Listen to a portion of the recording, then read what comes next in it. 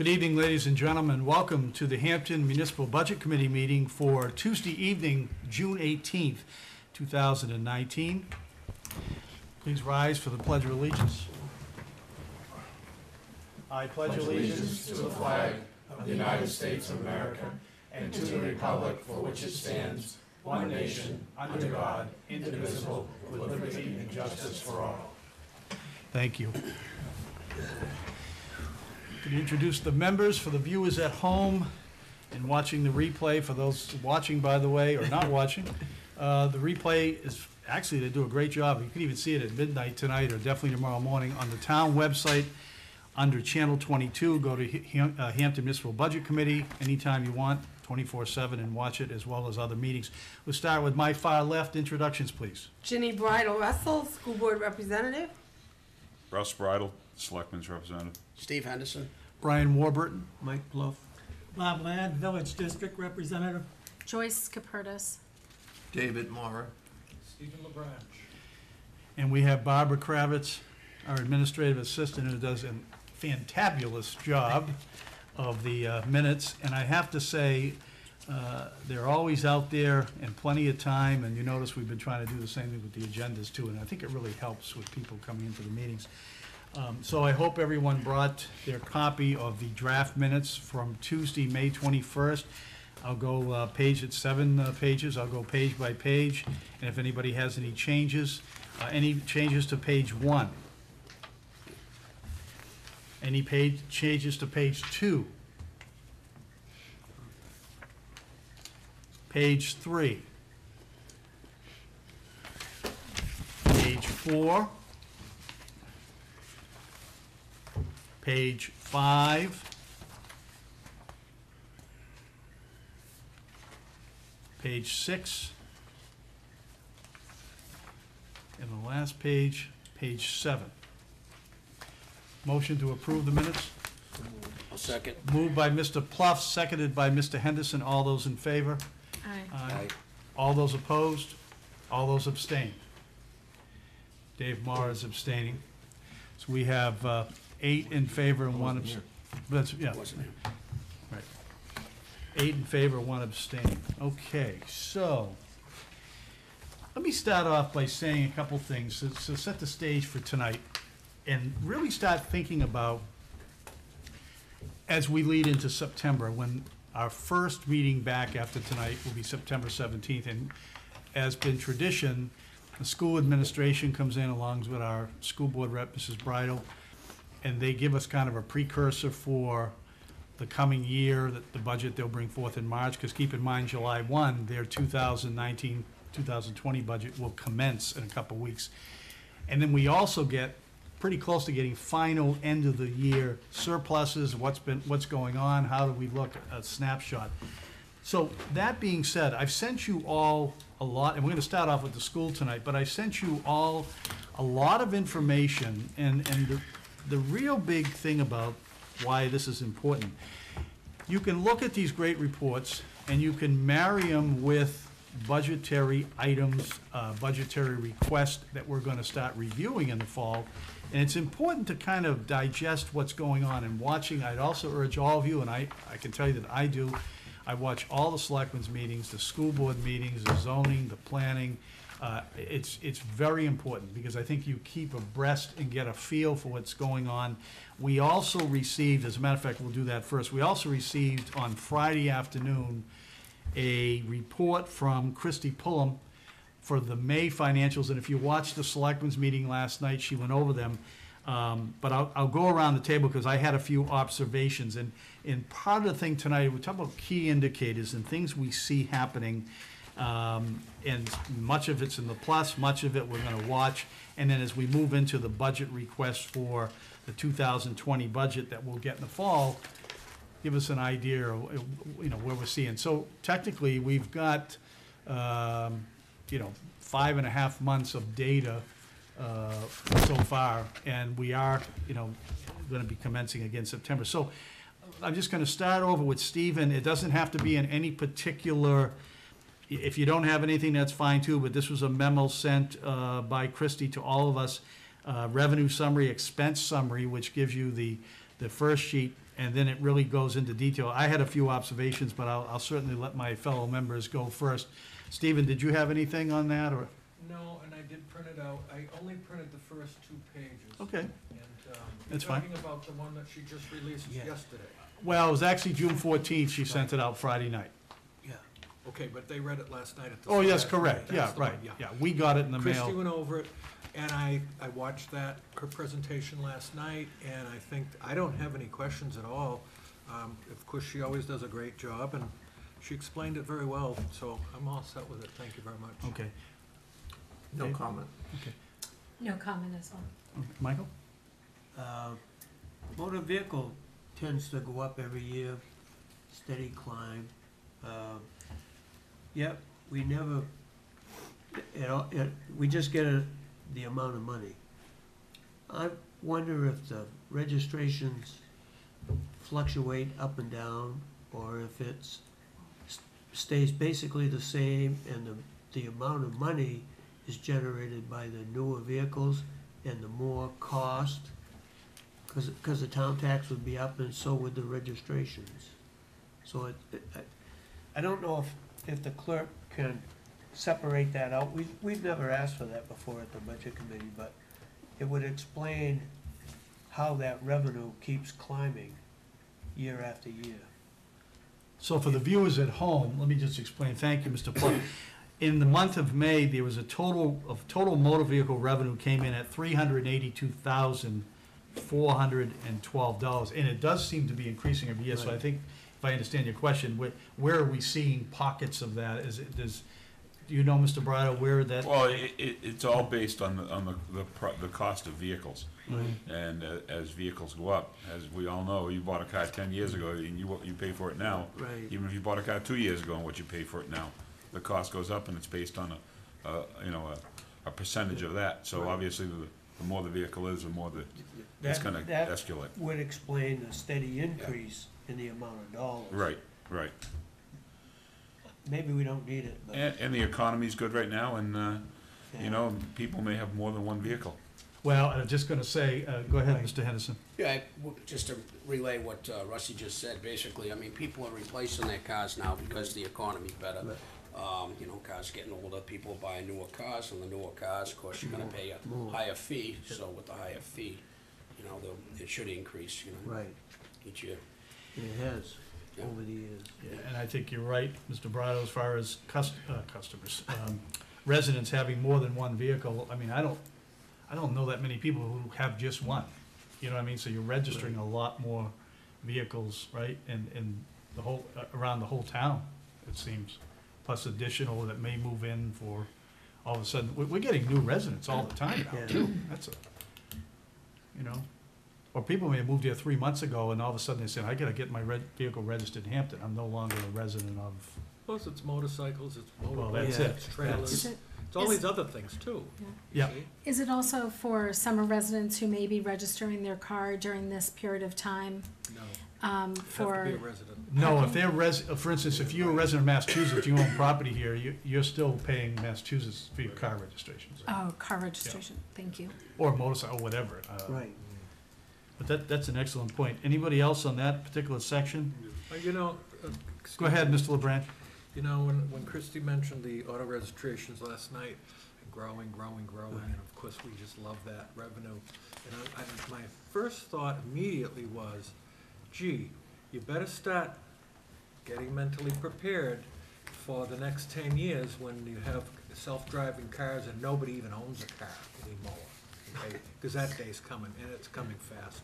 And instead of getting in a car that's sitting in your garage 99% of the time to go to Market Basket, you're just gonna use your smartphone to call a driverless Uber that's gonna take, but the car revenues at that point, and all the big auto companies are looking at this as well, because they're trying to figure out what's gonna happen in the future as it starts going this way. And, auto ownership, it's gonna change. could The whole animal's gonna change, and I think we're gonna see it in our lifetime too, so, interesting. Just a little sidebar, sorry. No, absolutely. Anybody else on, let's go by this, on the revenue or expense summary portion? I just wanted to mention it's really important stuff that Christie presents. So under the expense summary, it's kind of common, right? So we get excited that we've under budget, spent on the budget. However, we know that summer's coming. That's gonna all collapse and get closer as we go. But she's got all the different department heads, listed as far as, where they are at this point on expenses. And then any activity that's related to warrant articles has gone up. So we approved warrant articles in March. April, we might have the preliminary meetings, whatever. Then you see things starting based on the warrant articles that were approved. So that's good. The question I had, and Rusty, I'll put all this email to you, so you don't have to worry about writing all this down, but on the funds other than general fund, it shows Fund 25, Cable Committee has a balance of $244,903. This amount has decreased as the payment to SCU 90 was made, which is correct. But if you go down to the end of the report, it actually shows an amount over 500, almost 500. So I don't know if that caught up. I'll point it out to you when I send it to you. I think it's more of a typo, or it hasn't been totally audited through May. Maybe the payment didn't come through June 1st. Right. That's probably it, so it may not be, but that's a key factor too, because that's a big chunk of money that was given towards the school on that. License, permit, and fees, you all saw, and in the shared revenue section of the state of New Hampshire. Highway subsidies, we get revenue from there, which all good stuff. I would ask that, you continue to look at these various sections and kind of digest them over the summer, and really kind of get into understanding, the whole gamut of what's happening. I just want to, the next part I want to go to is general government under A. So that's page, let me see, it's page 19 of 20, so we're almost through 3/4.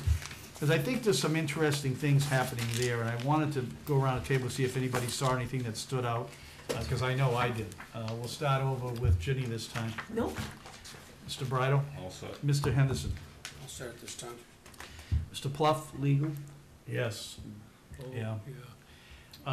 between the outside and the in-house. Yeah, and I'll have some figures in a second for that. Mr. Ladd, you have?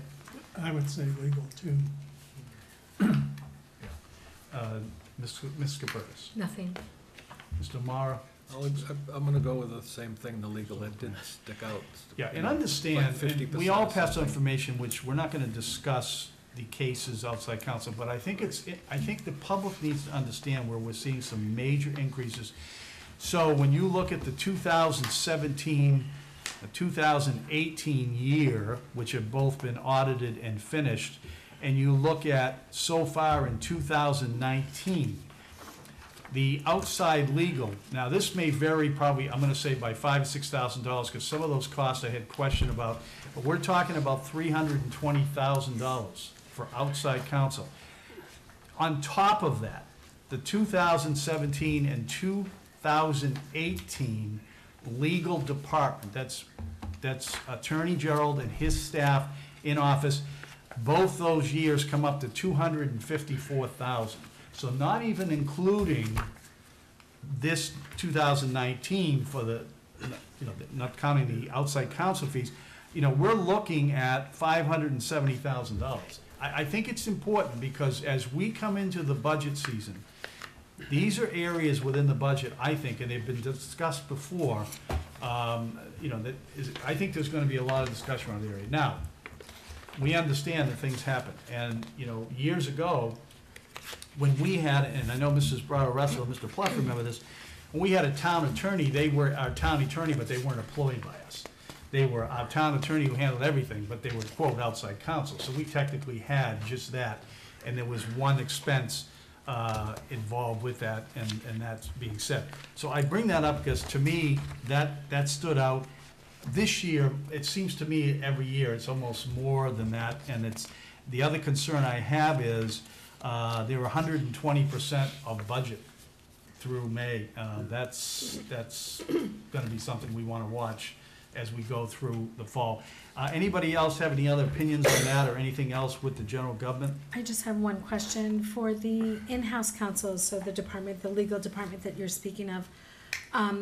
Is it just a salary, or do they have billable hours that they present so that we know the time that's spent on, so we can really make a true comparison between the amounts of money that they're charging the town versus what the outside cost would be if we had outside counsel doing the work?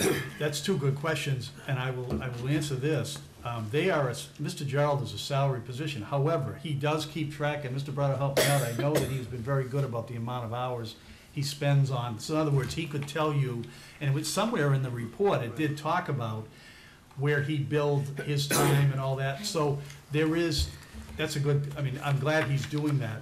But I think the big thing that stands out in addition to what we're paying, when I say fawns outside, not through no fault. Well, I guess that also depends on what is presented to the city, to the town. Yeah. And, we all know that that's hard to predict, right? What is presented to us and what isn't presented to us, so it's hard to budget what your outside legal costs are going to be based on what might be presented to us that needs that kind of expertise. Thank you. Mr. Mara? Based upon what you just said, I got a little confused. They said that the town council is on salary, but then you said he bills, and he's keeping track of his hours. My question is he salary, or does he get time and a half? No, above he's salary. No. He's only doing that out of the grace. People asked him years ago to kind of like let the public know how many, and trust me, he probably puts Then more they're hours. not billable hours. You No, used the not word bill, billable. no, not billable. It's I'm non-billable. Billed. non-billable. Yeah, Non-billable. Right, it's just accounting for time Accounting spent. purpose. I have for no that. problem with that. I heard billed. Yeah, it's non-billable. So Thank what you. we're trying to gather, as Joyce said, we want to gather, when that expense is extremely high, and it's interesting what I found, the 2019 actual budgeted default was, for outside legal, was like 30,000. And I'm like, why that when we've spent an average of 140, if you added the average of 2017-18, 140,000 each year. It's almost, that's why they're over. Go ahead, Mr. Ennis. Yeah, Dave, just a little history for Joyce and Dave and some people. Basically, when Mr. Barrington was here, he had come up to, I know myself and other people in the town, and he had discussed coming up with our own legal department within the town of Hampton. Prior to that, basically, we had certain lawyers, okay? If we had labor negotiation issues, we'd have certain lawyers came and took care of that. If it was, whatever the issue was, we had certain lawyers, and they were on, contract with the town. They do the work for us, and it would be billable hours, and we paid them. And then after that, we started our own legal department within the town of Hampton. I think one of the things that I guess that's changed over the years was, it was kind of sold to us back then that our own legal department internally was going to be able to handle everything. So we weren't going to be billing out. But unfortunately, either because of certain issues that our current attorney internally doesn't handle, or maybe because we have too much work going on, and we have to delve into that more. We've been going outside a lot. So besides having our own legal department, which we pay a salary, to our attorney, as well as, the people that work for him. And a few years ago, we had a part-time attorney that also worked for us, and other people in that office. We go outside now for certain things, and, so we get, so that count has gone from this amount to expanded right out. So, I mean, everybody's looked at the numbers here, and you can see that we should probably keep a good eye on this and see, if there are any changes, or what should we do? Do we need another attorney in town? Should we go outside? Would it be cheaper to, go back to the way we used to and have attorneys outside that are experts handle certain areas again? I think that's something we should delve into, because it has gone from this number to this number over the years. So that's just a little history on how we've gotten to where we are today. Excellent points, team. Anyone else have any comments on that section? I would make Go ahead, Mr. Ladd. one comment. The baseline should be the number of hours that the in-house counsel presents that he has spent on town legal work, his hourly rate versus what that number of hours would cost if we had sent it all to outside counsel and then make the comparison. Regardless of what the other outside counsel costs are, the in-house counsel is a separate subdivision of those. And having worked in this field for a long time, outside counsel, litigation, for many reasons, not the least of which is conflict of interest or special legal expertise is not predictable. It can vary dramatically each year. It doesn't have a defined budgetary curve. Great, Mr. Morrow. Based upon what Bob just said, I heard, what does the attorney make for a salary, and we'll divide into hours. At the same time, I will assume that we're also gonna add his staff, because that's the part of the cost. The legal officer. I'm making this up. He charges $300,000 and he charges 10 grand, and we're paying the staff 100,000, whatever it might be. I'm just making silly costs up. So it's, what does his entire group, including him, based upon the hours they are putting in? But would you also need to keep track of their hours? Because they were doing very important things, and they're taking tasks away from him to assist him. So I think we'd have to make that a viable formula, we'd have to know how many hours the people are putting in that work for him and what they're being paid, and put it into one giant bucket. Then you figure out this is what it's costing on the average per case, and then we go outside. Yeah, Wouldn't it be that level of depth? Well, let me stop you there, though, and I would suggest that this summer you go into your budget book and you look at what the cost, and right up to 2019, what we budgeted for the legal office. They're not working 100 hours a week. His staff comes in and works as a normal town hall employee. So it doesn't matter if they're here 8 hours and they work on one case, if that's what your point is. I guess I'm not understanding what. There are certain cases he's working on. He's we're working. helping him with. Right. If they weren't there, Oh, yeah, that would be well, that's done. why you have an assistant. So Right. what's the total cost of his staff for the year, is my question. It's, well, it's in. That's all. Yeah, it's in the Then- budget, I mean. Then you put that into what Bob's saying, if he was doing this, is the potential, what you just suggested, do we need another attorney? But you need to look at the whole equation. Right, and I think that the reason it's important, that subject is gonna be at the forefront, I think, this year. It propped up, right, Mr. LeBranch, about 4 years ago. I'm thinking, Go ahead. David, you're looking at it and saying, do we need another attorney? I'm sure that if Mr. Gerald needs some help, he will tell us this coming year. Good. If he needs, Yeah. he tells us every year what he needs. I think the only staff that he has in-house presently is somebody that does a little bit of filing for him, correct? Pretty much, Rusty? right. Secretary, not all. Secretary, Yeah, just right, a, it's not a- right, that's all. It's not, he doesn't have a big staff, so. The simple question would be, is his billable hourly rate include the overhead of his office, or Mhm. just his professional hourly Right. rate? When we were billing, we included the total overhead of all the support in the billable hour. That's a good point. Mr. Chairman, can I make a suggestion? Ahead of the August, when we really delve into these numbers, September, would it make sense to assign someone on the committee to review these numbers and have the conversation with the town attorney so that we can understand exactly where the numbers are before we head into September? I don't know if it's so much we should assign a person to work with them, but I think that as chairman, I will work with getting a little, what do you call it? A paragraph or two together to ask for information, like we go through Mr. Bridle. I Okay. think that way it keeps it organized. And it's gonna give us plenty of time, right? Because we're not gonna see anybody from the town to November. Right. So that will give us a chance.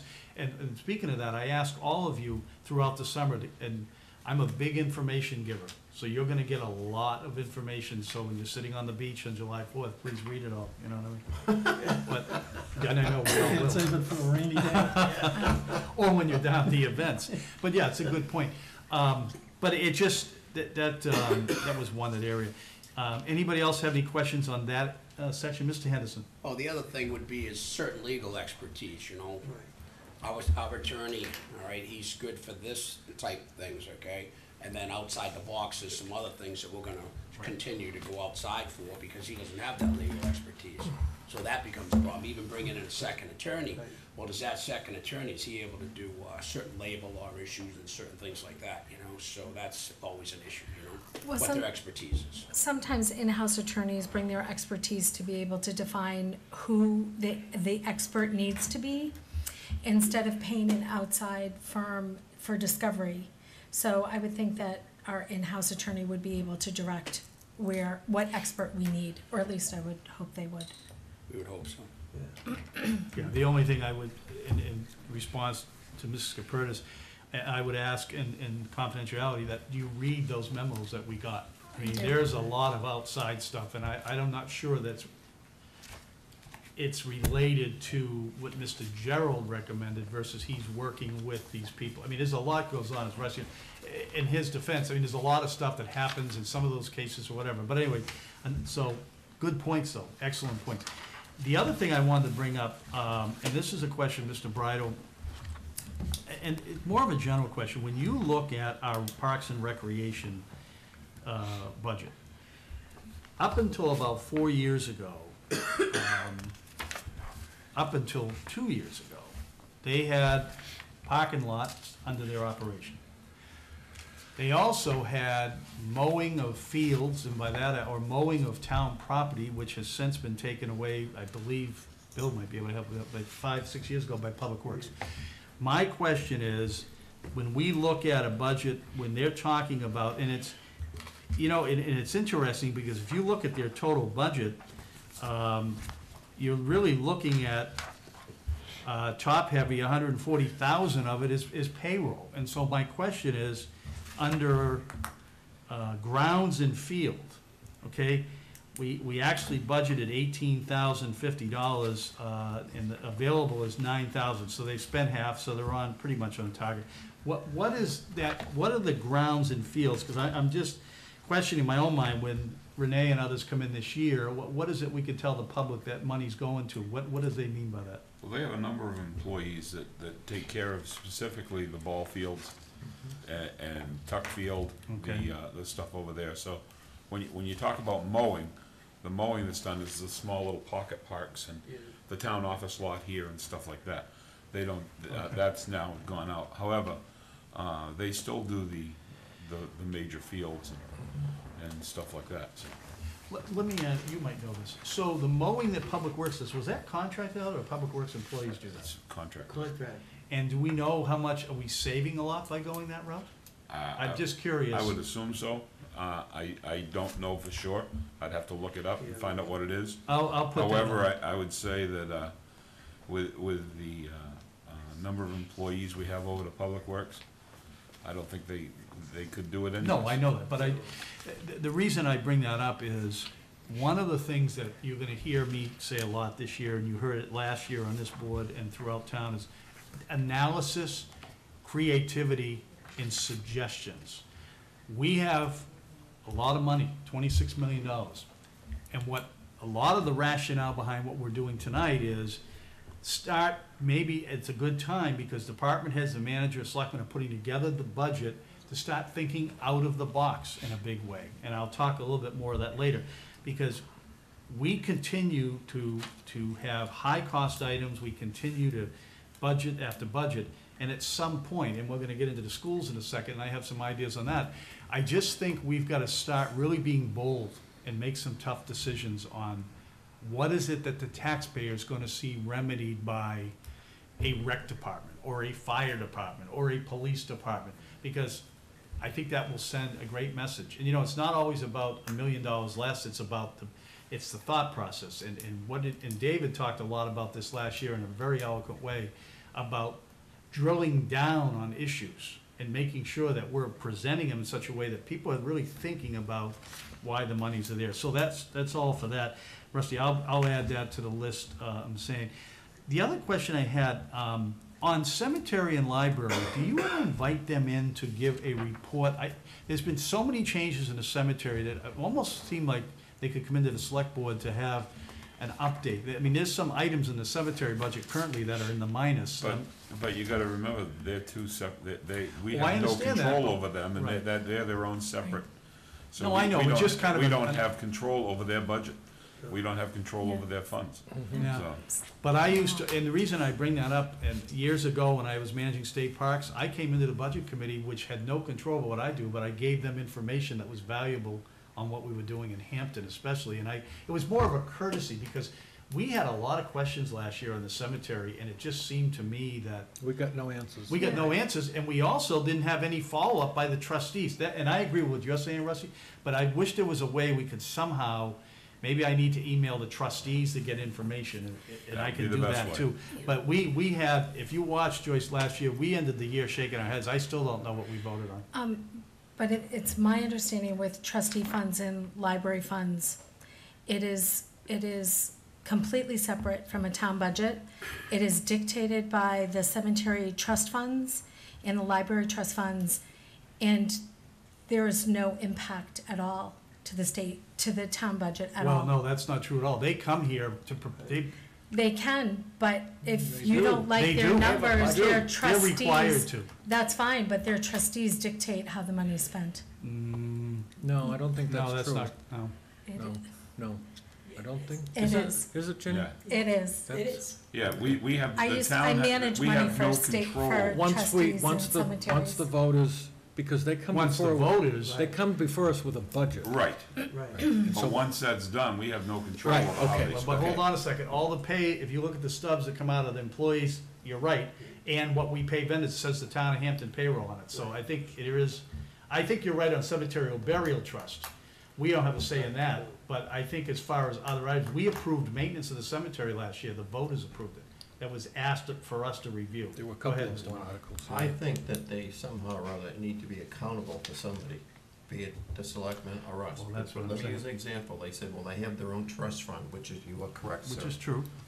But 2 years ago, the librarian head came in here and wanted $45,000 for windows when we said, gee, you've already got $300,000 or $200,000 sitting in your trust fund. Well, she didn't want to spend it, so she wanted from the tax. Warrant article, she wanted the warrant article. Right. They got the warrant article, but what is their trust fund for if they're not gonna be spending it? I'm a little confused on that front, so we need to get a clarity on that. I will take Mr. Brown's suggestion. I think I am going to email, I don't even know who the chairman of the trustees is. I'll find out. I know a few of the, I know who one of the ladies is on. I can always email her, just to kind of get an update on what's, I think, because they come before us. Mr. Henderson, do you have a comment? Did you? No, just my thoughts were, I mean, they do come for warrant articles and they do receive taxpayer funds outside of that trust. So therefore, there is some, budgetary issues that we discussed, So why do they have a trust if they need money? Is the- Mostly for is the- cemetery. Is the building a town building? No, I'm talking, that was the library. The No, I mean, library. that's what Oh, I'm I'm saying, is the sorry. library a town library, is the building owned by the town?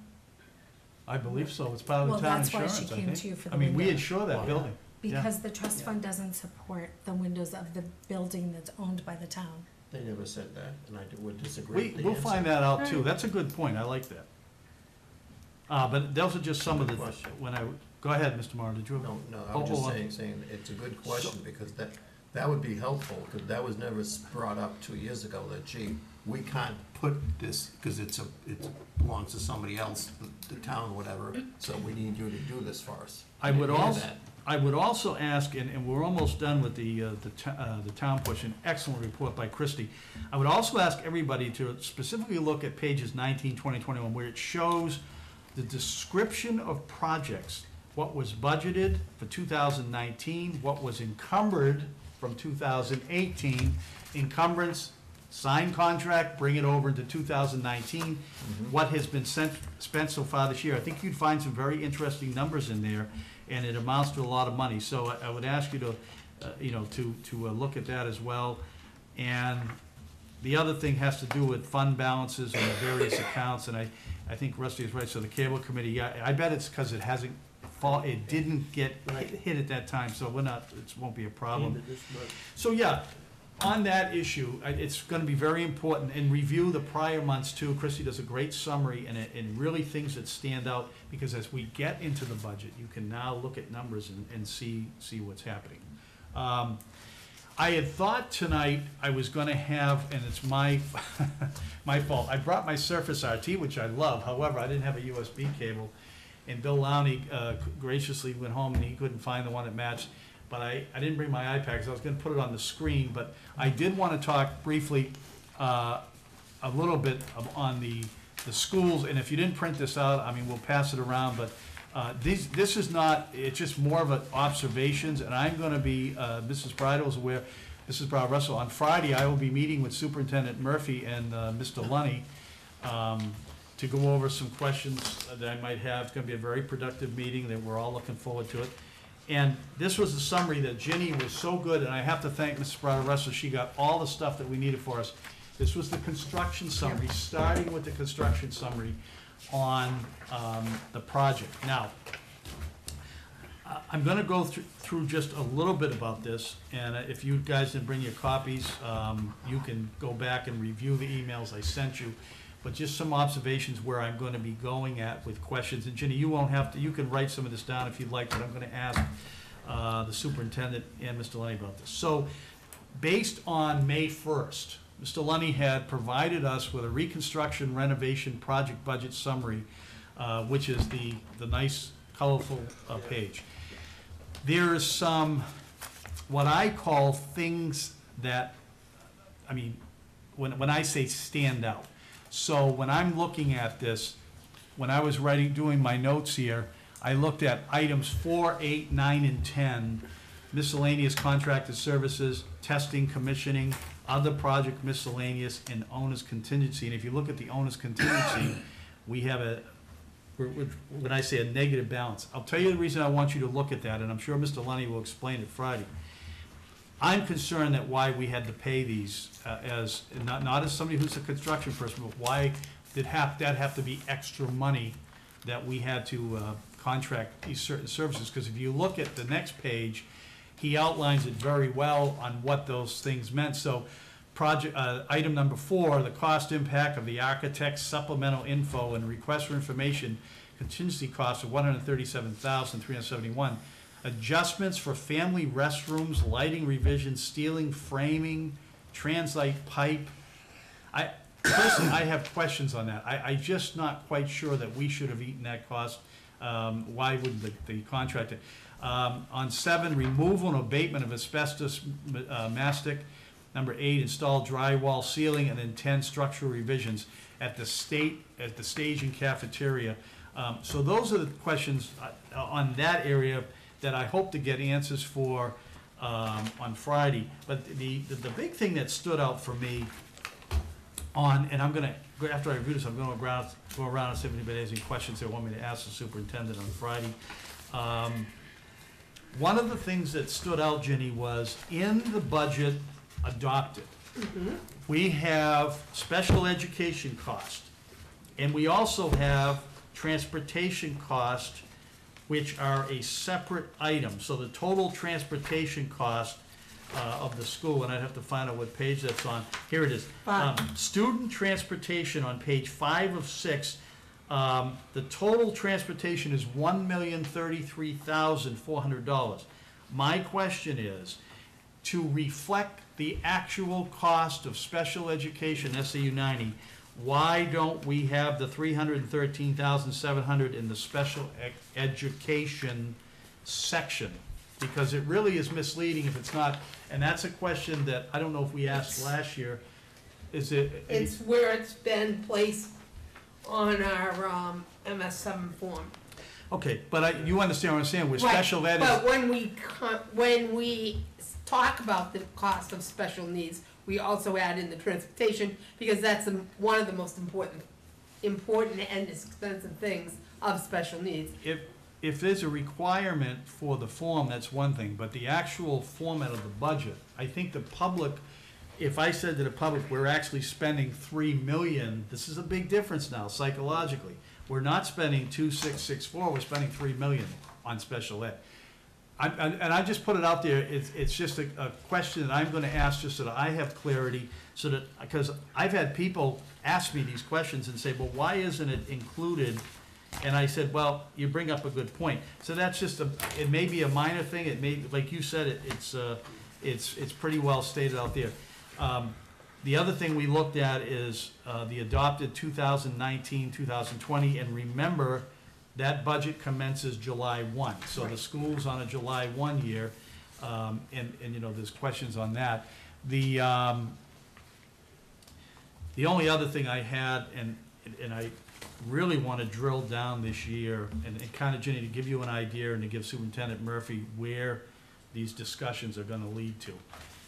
You and I know, and everybody knows, in the Seacoast area, enrollment is down everywhere, and it's gonna continue. These are public figures, these are not made-up figures. I was talking to another superintendent who I happen to know very well in the state, and their enrollment's going down. The reason that's important, and I want to put something out there to this committee that we're gonna have to be discussing with the school as they come through this year's budget. We have 37 paraprofessionals currently in SAU 90. 37. We're not talking about what we pay them. We're not, and I, you know, we were yelled at last year. It had nothing to do with what we're paying them. My question is analysis.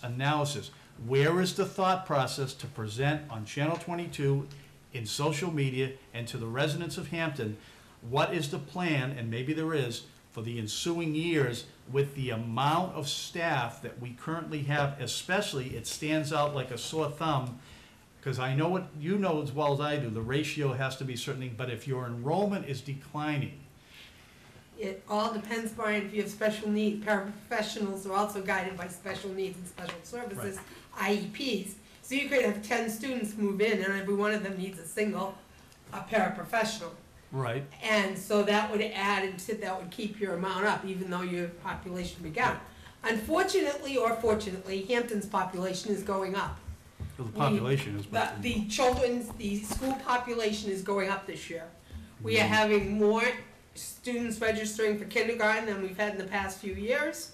We are starting to see an increase in that. We are also, our special education budget is increasing also at a rate. And that drives your paraprofessionals up. I can tell you that your administration sat at this table and said the enrollment was going down. Well, So and the we have changed and look around, these housing developments, it has been changing. It's an ever evolving thing, of which we didn't anticipate, or we've anticipated, but we didn't realize that it was growing by as much as it has been. So we anticipate it will be a good year next year.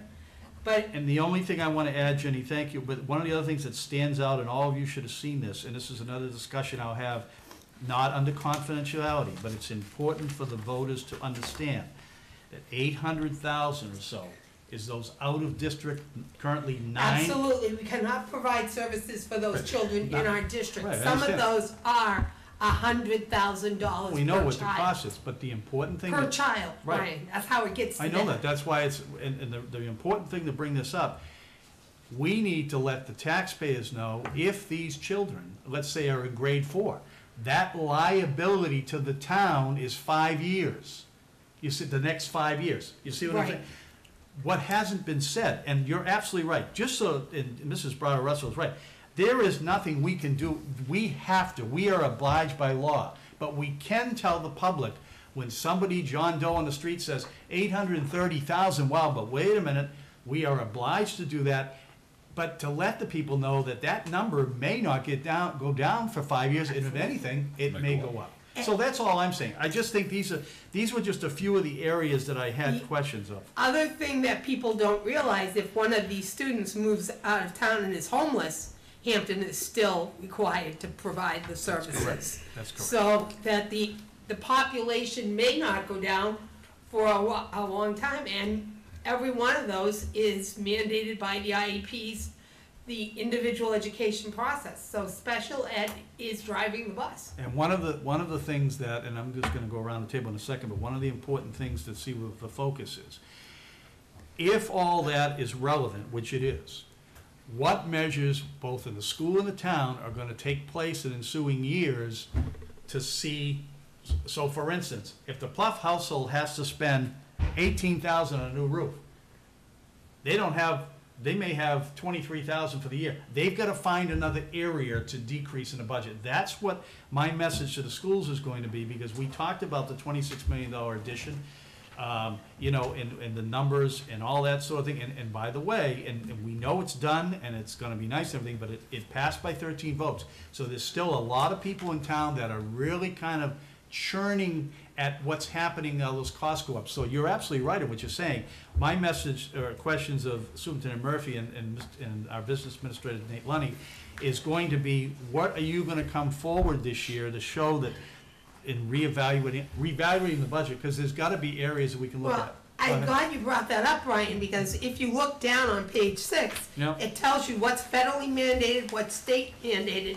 That's 83.6% of the Right. budget. Yeah. That leaves you a whopping 17.4% that you can change. Well, but 14% is a lot of money when you look at total, you know, it could be $3 Well, million. it is, but it's not as bit large as the 83.6 that we have to come up with. Yeah, yeah. Mr. Chairman? Go ahead, Mr. Morrow. Number one, I believe in, you're leading to full transparency, and you said the numbers there, which I agree with 100%. But I got a little bit confused when you said something, and I just need you to explain it for me.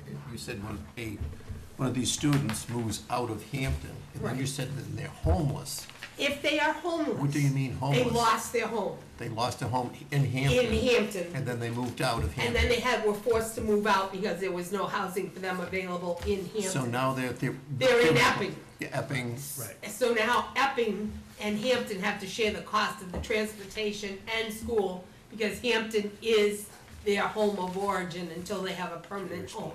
Right. A permanent, no.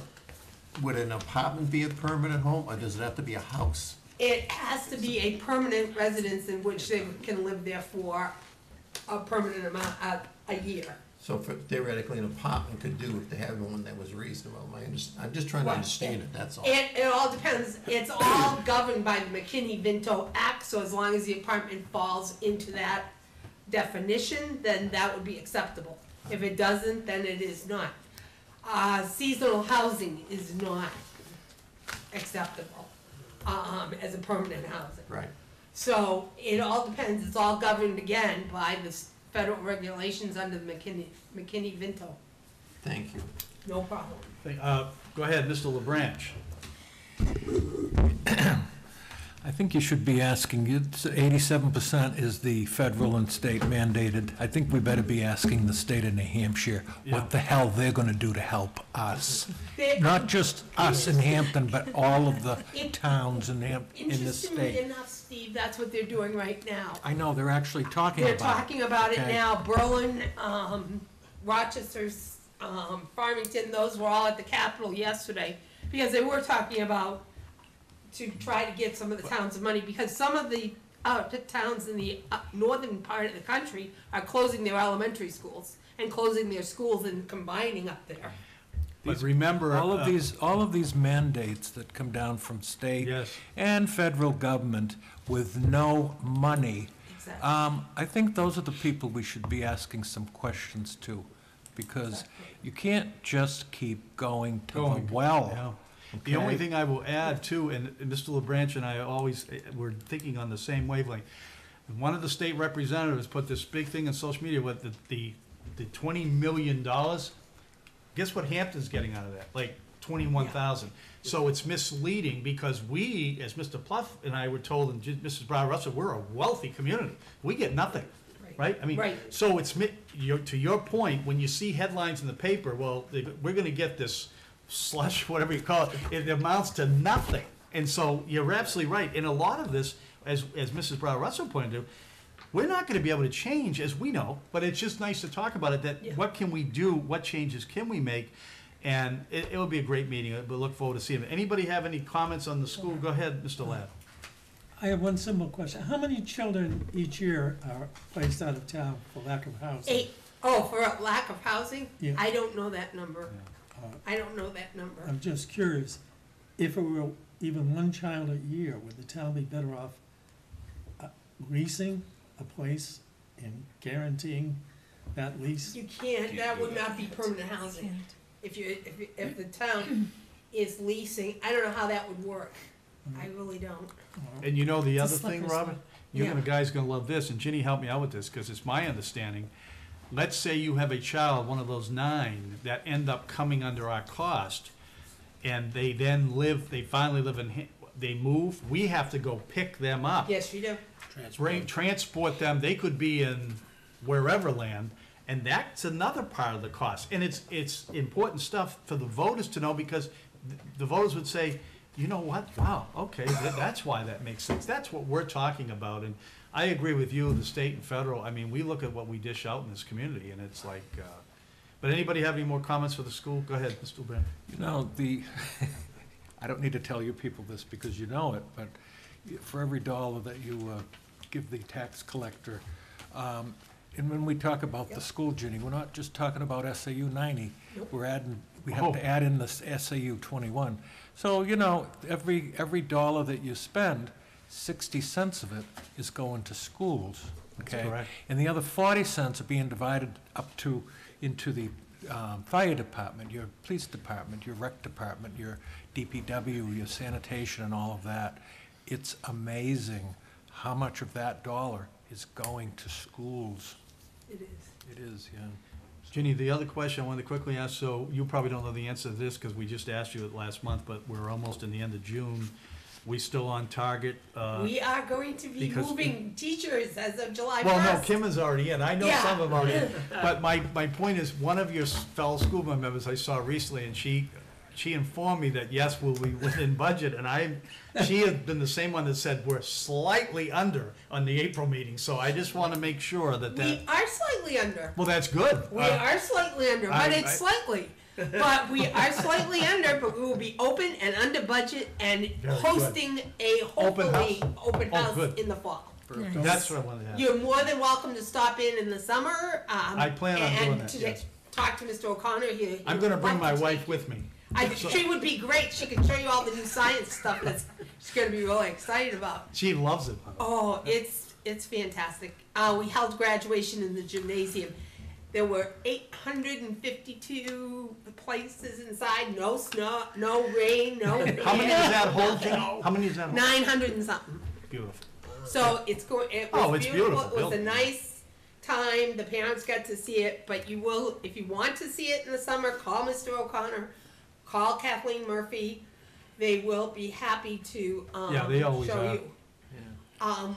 We do have an announcement in the school. I assume that I think you can make it, Ginny. that our business administrator has accepted a new position What? in the city of Portsmouth, Yep. with the city of Portsmouth. Big loss. That is a So- big loss. So he will be moving on, and we will miss him terribly. But When does he wish him leave? luck. Not until September, I think. September. September. Jeez. Yep. Sorry I to can hear tell you, he's very well respected in this town and through the state. And Ginny and I Yeah. talk about people I know in the schools that are in high-level positions and very, very well respected. He knows his stuff. Absolutely. I mean, so he's gonna do very well. Good for him. And he's gonna make sure that SAU 90 is in tip-top reports and everything else before he leaves. And he and Kathleen are going to work together to finish you. out his term. Any other questions on that? And I'll get those to you, Ginny, too, and I'm sure we have answers. The other thing I handed out real quick, this is all good stuff, but it's more or less to let the public know. And Ms. Scapertis brought up an excellent point. We also have another fund that has been with us for over 100 years, and Mr. Browder remembers this. There's a trustee fund for Hampton Academy. And it's a good thing, but the reason it's important is because when you're getting $9,000 each year, so the recipients, and this was all sent email, David, so I don't know if you had a chance to read it. I know you've been traveling, but all kinds of things that were bought after teachers have requested and staff, plus other things. And it has to be something too, like electrical or whatever, some of the things were on this list.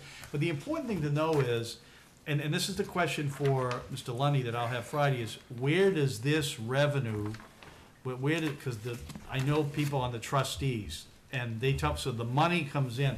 I just want to, so we can be transparent is all. And the only other thing I want to mention, Ginny, is, and I think it's great, because all your meetings, I hear the PTA donated $1,000, John Doe donated $600. I want to find out that total number that we receive every year, and where has that gone? And then the final question is going to be, I know there's been several benefactors that have come forth and given money to the school addition, one major family in general, and I think there's a lot, maybe people at this table that are generous. But that's important. So the question is, where is that money being housed at this point? And we're talking thousands of dollars. So it's it's money that the school has now. So we just got to make sure where that's going. Mr. LeBranch, did you have a question? No, but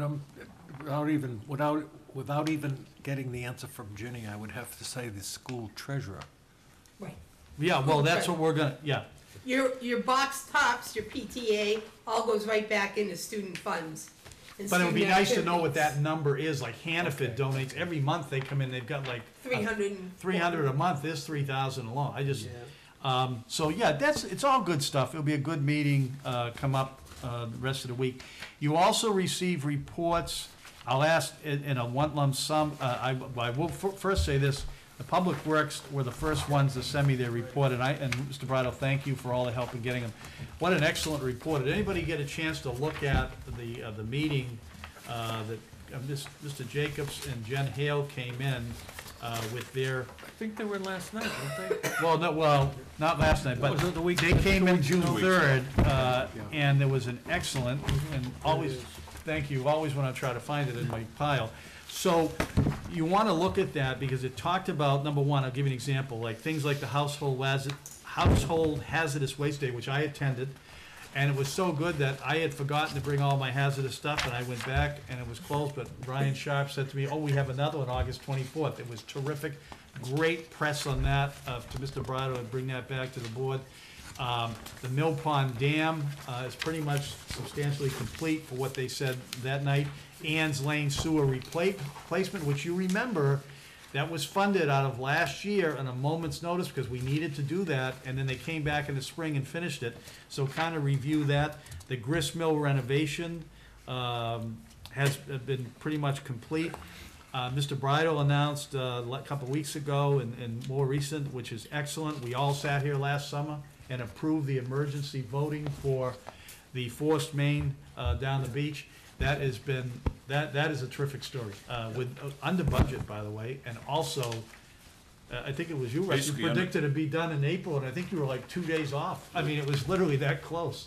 That was excellent. The only thing they had to wait for was the bridge that went across the eel ditch there, I guess you call it. That was a great thing. Tideville Creek. I had no creek. The Park Avenue culvert replacements, because I got a lot of calls on this, so in fairness, the people have to understand that the reason Kids Kingdom is closed is because it's the safety, and they've got to do those culvert replacements before And they. that is going to be September, I happening, think. no, that's happening shortly. Oh, good. I believe it's in early July that they're going to be doing the culverts and stuff. So hopefully they'll have that done by the end of July, middle of August, and then they can start working on Kids Kingdom. Yeah. The question I had, Russ, and you may not have the answer tonight, I'll get all this in writing for you for the summer, but the wastewater treatment facility upgrades, 2 years ago, we approved 11 million. And so the questions that people have is, have we spent any money out of that account, whether in engineering? Where does it stand? Chris talked to a little bit. Some of that they have done, they have spent some engineering money. They've also, dealing with this pipeline, they wanted to make sure they get that done. Oh, okay, down to the- And get that done first. Some of the stuff that they work on, if they've had an issue where a piece or part of this broke down, they have brought it up to the standard that they need to have so that, and it can be used again. So they are working on it, but it, again, that's a pretty busy department. It's been slow because of the other stuff. Right. Yeah, and the only other thing I'll add before I turn it back to the committee, I told Jen Hale this personally, I'm a big information lover, and I have to commend her and the Public Works Department especially. The information out on what's recyclable and not has been tremendous. The PowerPoints on Channel 22, the information in the community, and you'll love this. So this past weekend was my wife's birthday, Friday, and Father's Day. So one of my kids went downstairs with a pizza box, and it's all got food in it. They were gonna do it recycling. I said, no, it goes in the trash. But it's really good, and people are really picking up When in on. doubt, throw it out. That's exactly right. It's amazing. And I'll tell you, it was an unbelievable, I just think that whole thing is coming together really good. Anybody on the Public Works have any comments? Go ahead, Mr. Mauer. I would just like to say, even though one part of it is, but when I get through reading this, I was very impressed with the quality Yes. of the presentation. Very clear. They were doing a lot, they're down to new hires, et cetera. So I would just wanted to give my comments back to the Public Works Department, that I personally thought this was an outstanding update. Outstanding. It really wasn't, I found. The only thing I would add now from what you just said is what's the status in reference to our future? They could probably add that as another little bucket area. And that's what we, yes, and But I'll if they put do that it in. at this level, it was just I was very Excellent. impressed. Any, Mr. LeBranch? Yeah, I just wanted to mention on page 2, one of my pet projects, and I know that Mr. Jones, sitting at home watching this, is going to appreciate. The Mill Pond Dam, Yes. the project was completed within budget. That's really a wonderful, I'm so happy Absolutely. about That's that. another check. Okay? Within budget, because that was we went back and forth on that thing for years, For a as you couple might of years. remember. Yeah, coming back for more money, et cetera, and I didn't know if that was gonna be a money pit that you just keep dropping money into, but it's done. Good. Under budget. If you get a but- chance to go up there and take a look at it. I'm going up there with my swimming suit as soon as it warms up, jumping There are turtles in Can that. we I don't get know. Channel 22 on a video of that, by the way? The other thing I wanted to mention on the same page is the one thing that I thought was interesting, the grist mill renovation. Yep. The total scope of work exceeds what was approved by the warrant article due to cost increases. And then, but we hope to cover the additional work Yeah, out of that's the the- department's budget. And then I just was thinking to myself when I read this, but also watched it on TV, the department's default budget, right? Where's the money? And I understood it wasn't gonna be that, Probably not a lot of money. It's not a lot of money, but it didn't make sense to only go, you had so much and not finish. And not finish the siding. Not finish. so the we might be siding, so- better off. So you're better off in the long run to have the building. Just finish it, right? But I had the same thing. Mr. Henderson?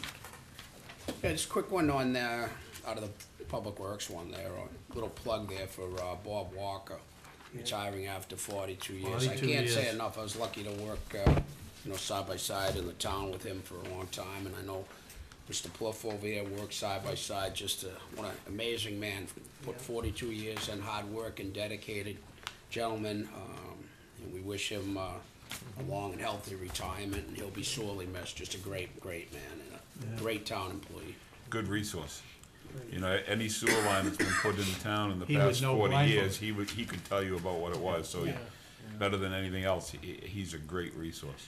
The best. We have, and it's funny, it's a good segue into the police thing. We talked about retirees, so we also want to congratulate Bill Gay, who is retiring in June of 37 years with the police department. So we certainly wish him well. Does anybody have any questions or comments on the police report by Chief Sawyer?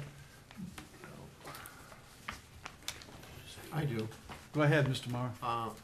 It wasn't as long as the sanitation, but I think that they hit all the major areas and compared years.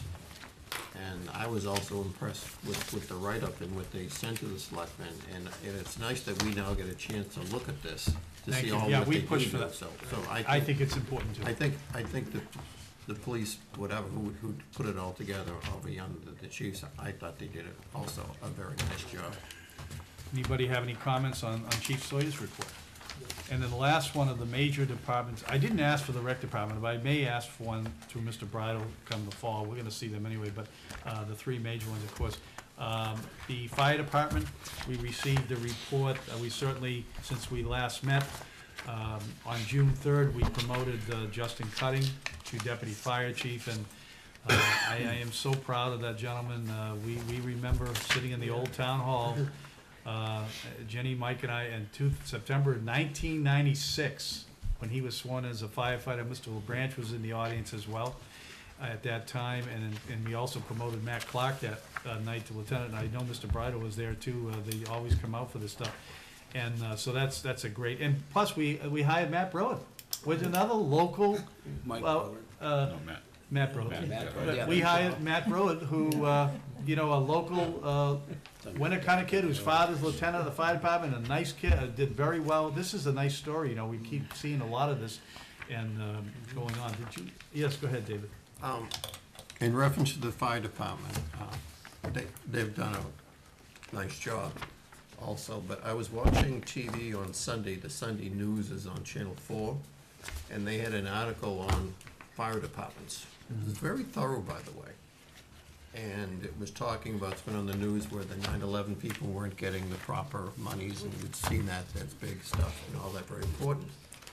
But then they went back in time, very thorough, and at the end of it, they were talking about, in the old days, you would have it all over your face, that means you worked hard, but, you know, you really gotta wash it all off, so they showed a fireman washing down and getting rid of it.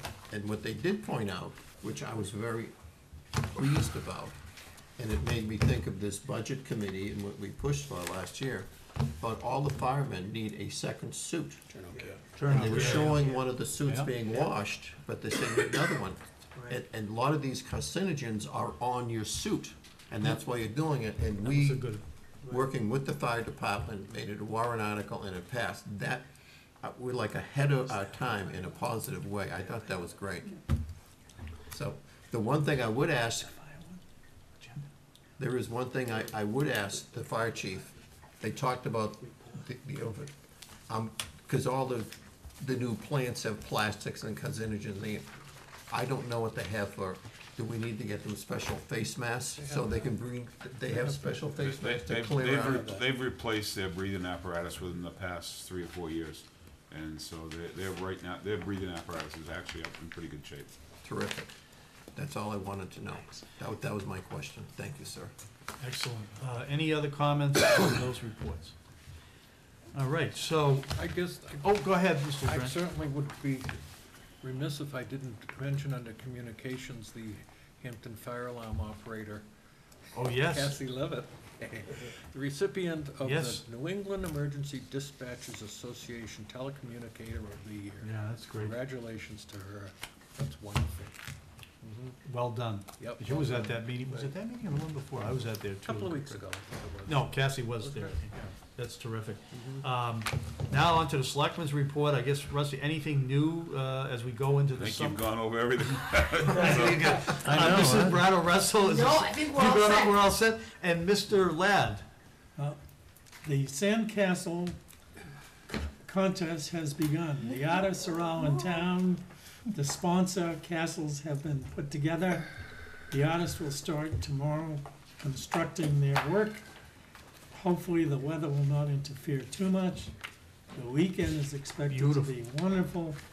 And one thing that struck me is these artists will present their artistic skills to more people in the next 10 days than will visit 90% of all the art museums in the country in the next year. So it gives you a sense of the impact that this sort of thing has. And they will be presenting it to many people who do not think of art museums as part of their daily life or experience. That's terrific. Yeah, and the weather, you know, it's actually after Friday morning. Yeah. Beautiful Friday afternoon, all day Saturday, all day Sunday into Monday, so good. Today for a rainy day was pretty good. Yeah, A lot of people still down there. Couple more quick things. I would ask, before I forget, and we all received, and I actually forwarded this to you by email, thanks Mr. Bridle sending this along. Over the summer, look at the great work Christie's done on the comparison. We asked for that 3-year comparison. We're gonna be talking more about that as we go into September.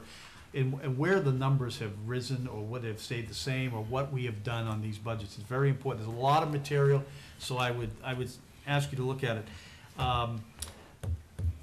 July and August, there'll be no meetings. I know Mr. Ladd pushed for June too, but 2 out of 3 is. How about September instead? Well, September, we gotta have, We're gonna have two. yeah, wait, Compromise. is there any other new business, and before I go into just announcing 2 more things, anybody Yes. have? Yes, go ahead. Yes. I wouldn't want to miss that Bob and I went to the chat meeting this afternoon. Oh, yes. of course. David, you weren't here at last month's meeting, but you had asked a question about regional, why chat was not more regional. And it was, I asked that question, and it was answered. The chat is an outgrowth of SHEA, which is that seacoast, that includes Seabrook, okay? That grant project, it's focused on Hampton. The focus now is to continue working in Hampton with the ultimate goal of transmitting lessons learned to other communities. So we're sort of a pilot program.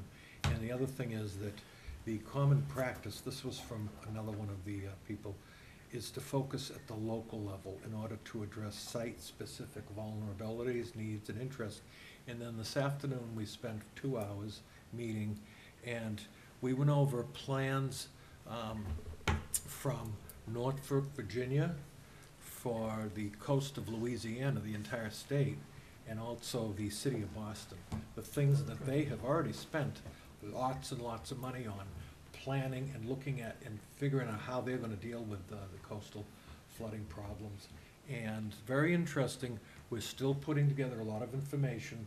I think the next meeting, we're going to actually start, coming up with solutions, because we've been gathering the information, and then what solutions do we have specifically for Hampton? Because that's what people wanna know at the end of the day. Sure, And so yeah. we're working towards that and doing I think, a really thorough and good job, so thank you, Mr. Chair. Yeah, the only other, I'm glad you said that on the new business, because I had one item. Tomorrow night, I will be attending the first meeting as your representative to the master Oh, plan. yes, you will. Along with members of the planning board, Chairman Griffin from HBAC, Selectman Waddell, who is the selectman's rep to the planning board. Barbara Kravitz is gonna be on that committee. We have Sharon Raymond from the Conservation Commission, Jason Bashan, the town planner, and I think there's one more, Tom McGuirk from the zoning board. So it's gonna be a good cross-section. We will be meeting the second Wednesday of every month, I think, right up through November. And that's pretty much where the first one's on the agenda, most of the agenda is there, so I'm looking forward to that. We are meeting with the school administration on Tuesday, September 17th.